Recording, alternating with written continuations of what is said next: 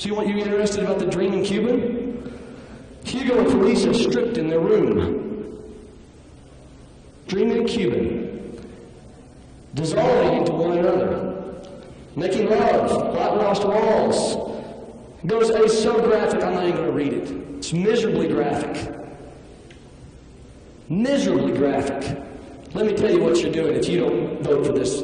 You are, next year, come August, September, and October, you are exposing your children and my children to amoral content that is unacceptable. How long are we going to waver between two opinions? 10th Amendment?